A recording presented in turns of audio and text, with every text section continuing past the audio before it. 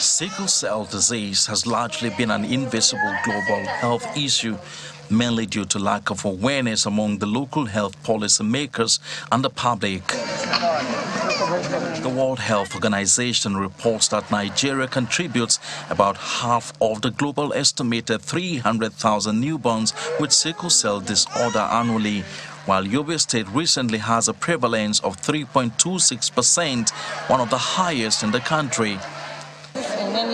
Fatima Afuni Bulama of Women and Children Hospital Damatru speaks on the number of cases recorded daily. There are so many cases of sickle cell disease here. We usually observe and catch out the cases of sickle cell disease in many women. A group, Sickle Cell Disease Eradication Initiative, in partnership with Communal Support Foundation, is asking the state government to establish neonatal screening centers to minimize the deaths among women and children. If we look at the situation with the sickle cell disease, it has increased morbidity and mortality, more especially in children. Because sickle cell disease alone, it takes 8% of the children mortality as a result of sickle cell disease, which is a call for action, actually.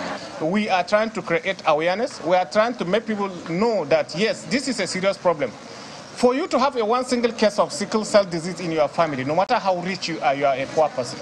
Because everything that you have in the family may be perished because of only one person.